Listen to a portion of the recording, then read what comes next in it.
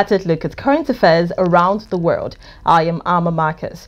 In a resolute stance against human trafficking, the chairman and CEO of Nigerians in Diaspora Commission, Honorable Abike Dabiri-Erewa, visited Ghana to address the issue of Nigerian girls trafficked under the guise of sales girls. Well, the press briefing, which held in Abuja, unveiled a concerted effort to combat modern-day slavery, with key stakeholders advocating for the war against human traffickers. Let's listen in. About human capital development. You've saved these children, and I hope that this is the beginning of a prosperous and better life for them. So, but I hope that as we do this, and as I've been telling you, we need to have a permanent solution. I know that some time ago, some were also rescued in bits and pieces, but what can be the permanent solution to this trafficking thing? And I believe that, again, working together, we can achieve it. And we must declare a war against human trafficking in Nigeria. It's an epidemic, and our young girls are being destroyed. So we have to work together and declare this war against trafficking of our girls, our children, and be determined that every trafficker working out there must be arrested. Our team went and led ambush within the area. They bring them every night to come for prostitution. Fortunately, we got 1, 2, 3 that led us to where the other ones were. Excellency, by the grace of God, we went there. We recovered and we were able to we got about 10 Nigerian girls in that house. And after that, the next day we went for operation again and we got one that will be leading us to other ones. Our Excellency, these children, which when by the time you meet them and speak to them, they are less than 15, 16 years, Excellency. They were made to take oaths. They were taken to a malam. To the extent, Excellency, we have part of their body, these things, the hairs, other things that were taken from them, and they were forced to take oaths. They are traumatized. Here in Ghana. Yeah. They are traumatized, Excellency. And you guys are very lucky. You have a fantastic governor, a wonderful, and his wife is also wonderful. Thank you so much. And for this one from Plateau, the governor called me yesterday, and I'm going to call the Commissioner for Women Affairs, and she's going to speak with you on a video call once I'm done. So, like both of them have said, this is the beginning, by the grace of God, of greater things in your life. Amen. Whoever did this to you will not prosper. Amen. The traffickers will be shamed. Amen. And we have said today we will declare a war against human trafficking. Amen. We can't afford. Look at you beautiful girls. I mean, your lives will only be better. Nobody will destroy your lives. Okay? So, like they said, Nigeria cares for you. President Bola Ahmed Tinubu is so happy that this is happening, and you can count on all the support. But the most important thing is that traffickers have to be stopped. You know, you didn't come here to do prostitution. They told you you were going to do sales girl or work or something, and they lied to you. So you are not guilty of anything. That's what I'm saying. Like Madam said, this is the time for you. I want to see you in a few years' time. Say, Honorable, do you remember me? Now, I'm the governor of Imo State. Well, joining us this morning is Mr. Abdul Rahman Balogun. He is the Director of Media, Public Relations and Protocols Unit, Nidcom Abuja. Hello, Mr. Balogun. Thank you for joining us this morning. Oh, thank you for having me. Okay, so could you elaborate on the circumstances surrounding the trafficking of these Nigerian girls to Ghana, particularly under the deceptive guise of sales girls? Are there other guises that people use to, deceive girls and take them away? Oh, thank you. That's part of our advocacy. That has been the trend. They will come over, a relative, in most cases, a relative or an agent, who say they are taking them to those country as sales girl or English teacher if it is a non-English speaking country. And then on getting there, they will take over their document, their passport and traveling document. They take possession of it so that they won't be able to escape. I will pay a huge sum of money to be trafficked into slavery. And this has been going on for quite some time. And we have been warning people, but people get on believing in such story. And again, this one happened last week. So it's very sad. But thank God they have been rescued. Thank God the agent of the trafficker have been arrested.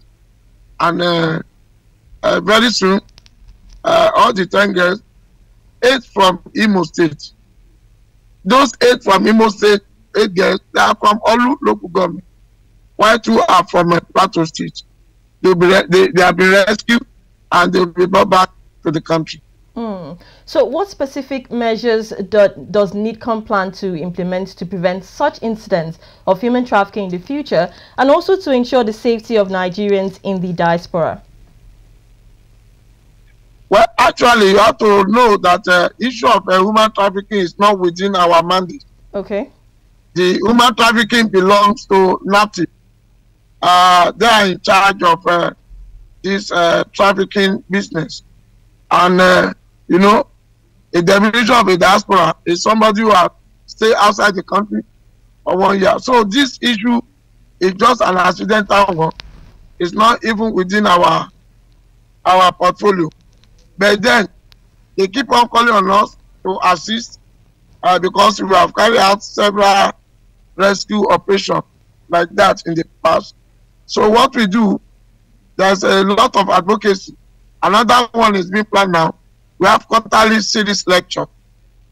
Quarterly series lecture that we do with some other stakeholders. We are having one in July that has to do with students traveling abroad, so that they know their responsibility, their duty, and what they needed to do if they really want to travel abroad. So all these things we normally do in terms of advocacy. This program that we are doing is part of it, to get them enlightened and to tell them that don't fall a victim. These people that are deceiving you, there are some red flags that you see. Anytime you want to travel and you are being exploited, they are saying this one you don't need it, this one you don't need that. They are taking your passport from you. Know that there is a danger in such journey. Look at the case of this girl.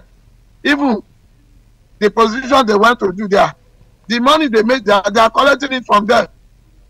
They collected it from them. So what is it in it for them?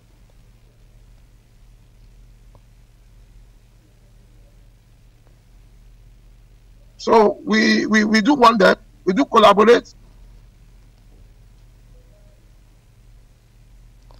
Hello, Mr. Balogun. We have programs together to educate, because majority of.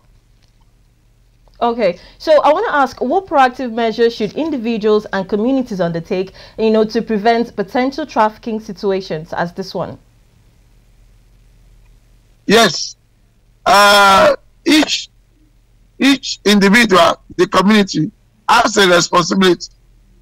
There was a time, that this issue of trafficking, prostitution is common with a particular community in Nigeria. We move into that community to sensitize them to the extent that the king in that community place a curse on whoever family that is sending the girls on such an errand. He place a curse, and this thing gradually reduce such thing. And then we equally advise them that this issue of naming and shaming, at times we want to cover the identity of those people who are involved. But now we name them. We name them, we name the state, we name the village that we come from, so that the community will feel somehow, and then we want to guard against such thing in the future. And then if it is individual, your family's name, you have tarnished the name of your family. So these are some of the efforts that we do, apart from counseling, that this thing, they should stop doing it. Okay, so Mr. Balogun, lastly, before we let you go, what other intervention programs is Nidcom embarking on at the moment, aside this particular drive? The intervention program we are doing is